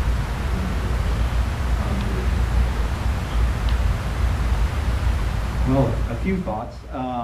So Adorno, Horkheimer and Adorno both are responsible actually for taking Benjamin's legacy. He committed suicide in 1940, I think, as he was trying to escape the Nazis over the border from France into Spain. And Horkheimer in particular was not happy with Benjamin's use of theological terminology. Adorno was a little more willing to do it, but you know, I take the point of someone like a Gillian Rose or someone like that finds the problem in their approach is that of the critical theory is that eventually the openness to possibility of change becomes so constrained that in an ironic way, both Adorno and Horkheimer end up right back where they tried to get away from. That is, that the best we can do is sort of theorize about the future. I would like to say, and perhaps Father Scannone can respond to that, is that I think the kind of practices of memory was precisely what he was talking about in the because and I was delighted. I didn't know this in advance that one of the subjects would be Monsignor Angelelli and giving the context of memory for what he was doing. So. And this is not me just trying to dodge the bullet and point it to someone else, but I think that part of what I learned, and again, if I could have in 30 seconds rewritten my paper, I would have, from his presentation was that obviously memory is incarnated in rituals and symbols, and that I think, and also Agnes's beautiful presentation yesterday in the Filipino context. So I think one of them is the power of popular religiosity.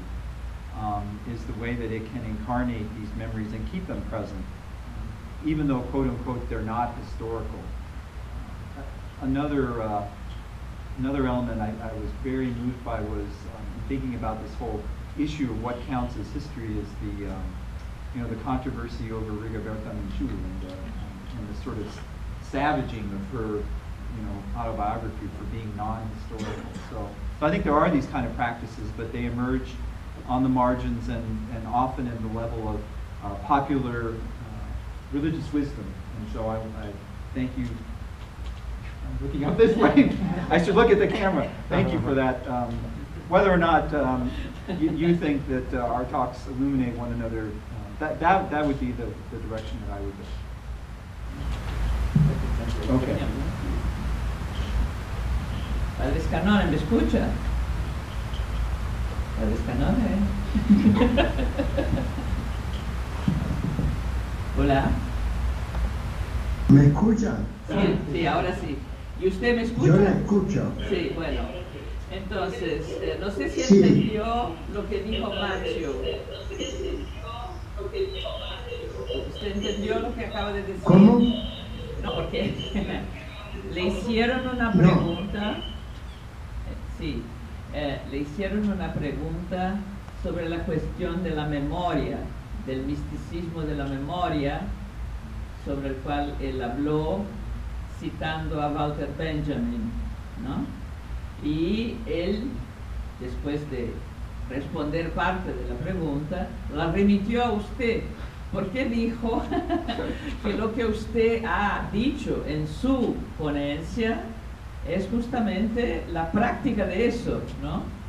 En un ritual, en toda una tradición popular, cultural, hacer memoria y conectar eso con la vida y el testimonio y el de Monsignor Angelelli, ¿no? Y entonces él pide que, si usted quiere, hable un poco sobre eso, ¿no? Sobre la cuestión de la memoria involucrada en ese rito del Tinkunaco.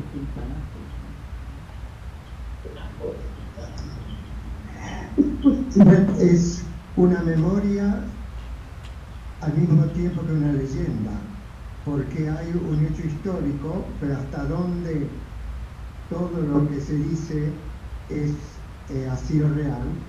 Sin embargo, la memoria del mestizaje violento, pero al mismo tiempo fecundo, de tal manera que por eso se plasma en un encuentro, y este encuentro se repite porque en la actualidad sigue siendo válido.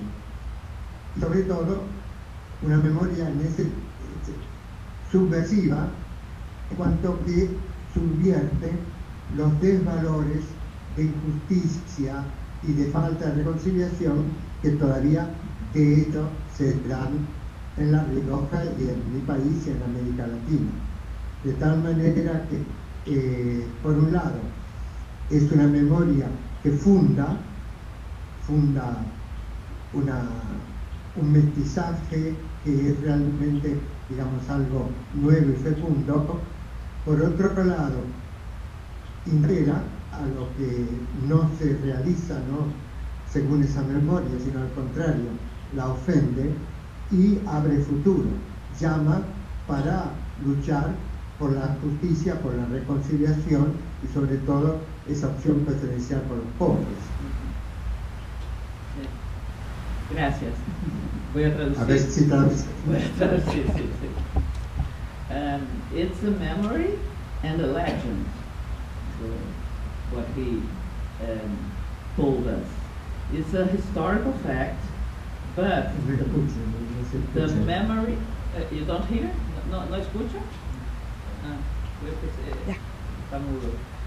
Es un hecho histórico, it's a historical fact, but the memory of the mestizaje, it's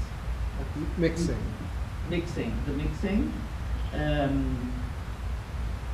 about the violent mixing, it's at the same time a fertile encounter, and the memory subverts the counter values that are there of injustice, a lack of reconciliation, etc. So he resumed at the end. The memory founds a new and fertile mixing. Second, the memory rescues and cleans, heals what's it's not yet realized in terms of conversion, of desire. And third, the memory opens the future and invites to continue to struggle against poverty, against injustice, which is a very concrete reality still in La Rioja and in Argentina and in Latin America.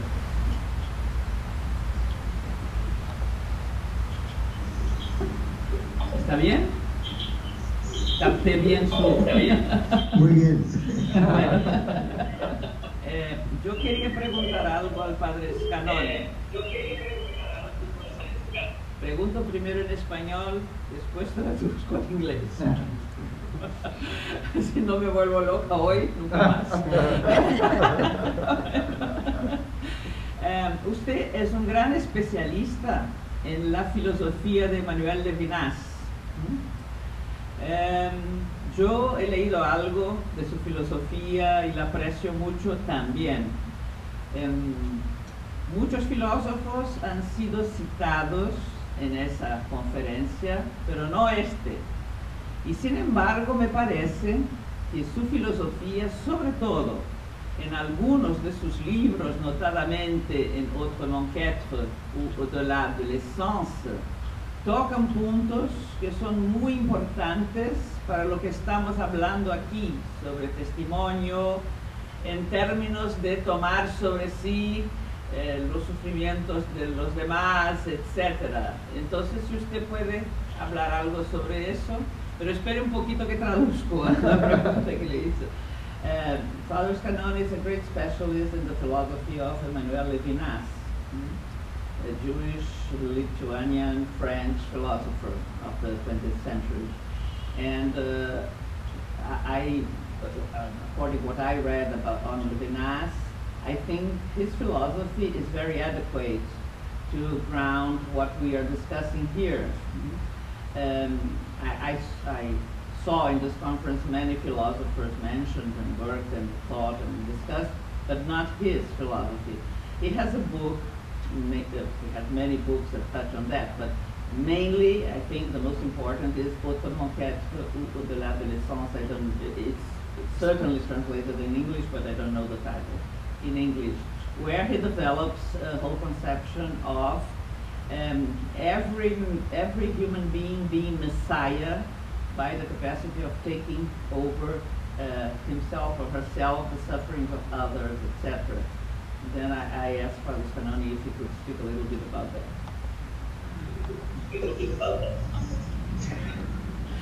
En América Latina, la filosofía de la liberación, Enrique Dussel, yo mismo, otros, hemos referido a Levinas, pero de una forma más bien social,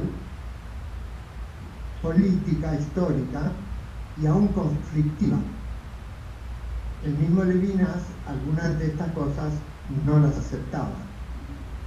Hemos tenido conversaciones con él en París, etc.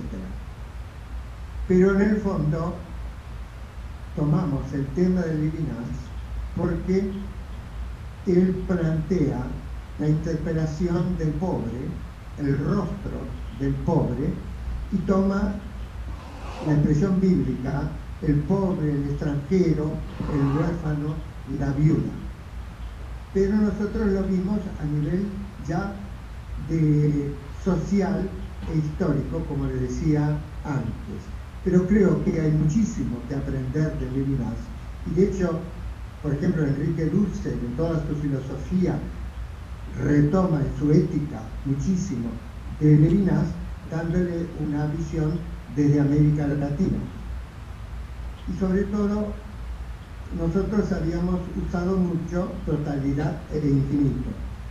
Pero otra mente que ser, o más allá que la esencia, ahí él dice que es la opción por el otro hasta la sustitución.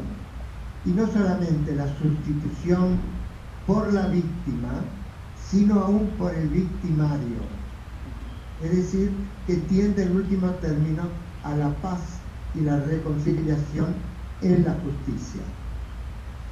Y pienso que tiene mucho que decir, sobre todo si nosotros lo leemos ya con ojos sociales, estructurales y políticos.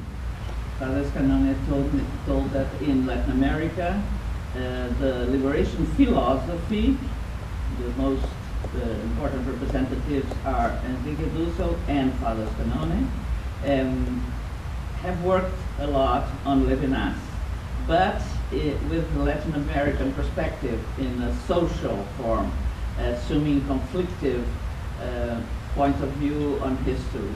And that was very much discussed, and even the same Levinas didn't accept that very well. They had a conversation with Levinas in Paris, and Levinas was not fully in agreement with that point of view. But, well, they thought that his philosophy was adequate for doing liberation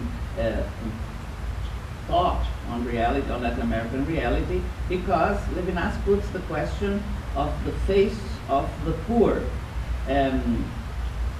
assuming inside this category of poor the biblical categories: the poor, the orphan, the widow, the stranger.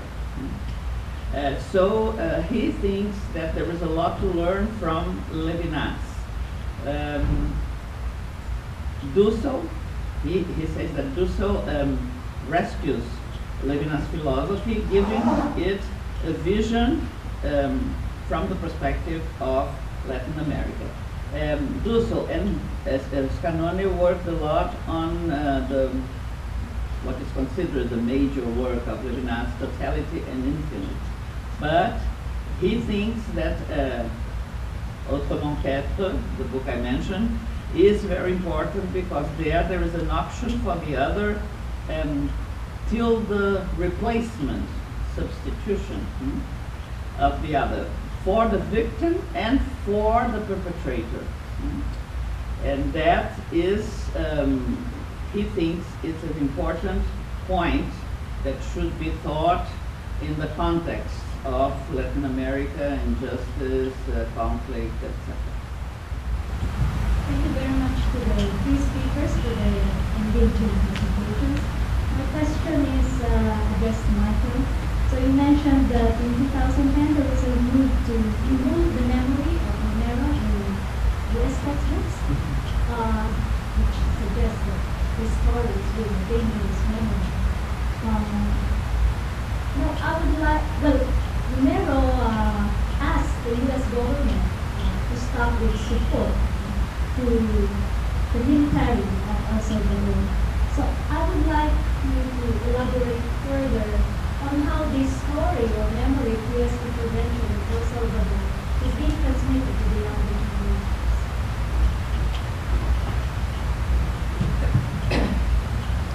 Not well.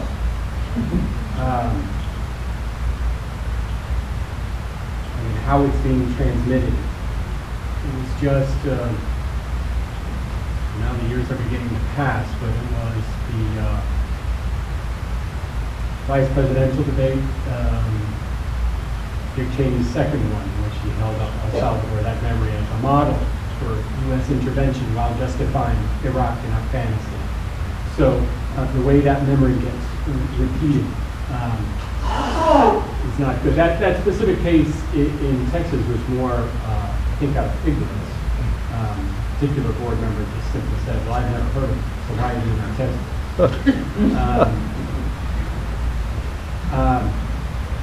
But I think it's crucial, and what I find is that for many people, oh, come on, El Salvador, really? Still? There's so much else in the world.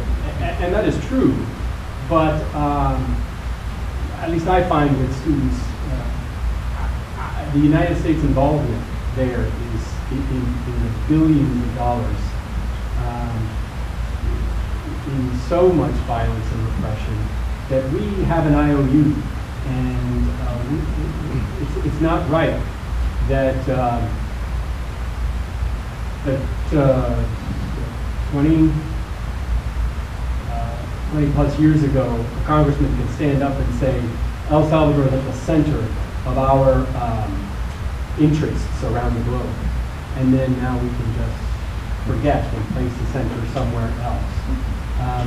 I think the lessons are there, and it is powerfully striking. And on the good side, it is powerful to speak, to tell Jean Donovan's story to college students. 7 years old. Yeah, she was a graduate of Case Western, a finance major. She had a good job, a motorcycle, all of this, and students nod their heads and yeah, that's what I like, that's what I want. And then I say to them, but then she said to herself, there's got to be more. And it's there that she begins that journey that leads her to El Salvador. So I think it's a particularly relevant. Your question was, is it being told? How is it being told? And difficult question to answer, but my impression is not very well in many places.